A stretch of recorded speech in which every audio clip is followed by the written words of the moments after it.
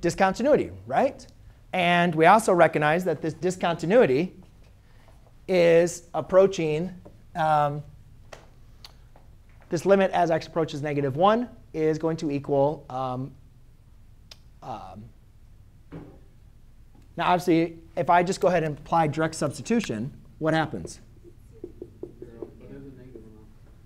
Right? I'm going to get 0 in the denominator. So therefore, that tells me this is a undefined value. So it's an asymptote. Huh? What negative? Is that negative? That's not negative? Oh, that was just a photo.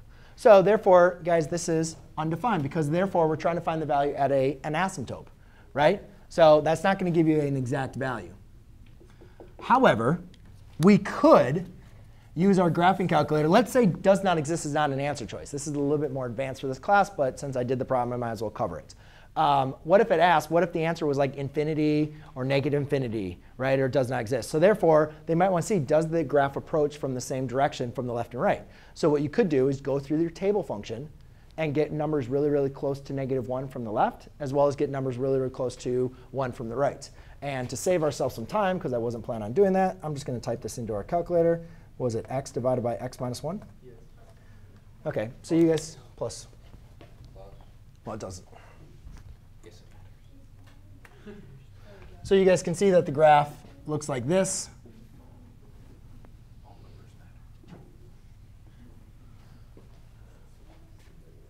And it's not the same. So therefore, since it's not the same, we can definitely confirm that it does not exist, which you guys could just easily do on your calculator. No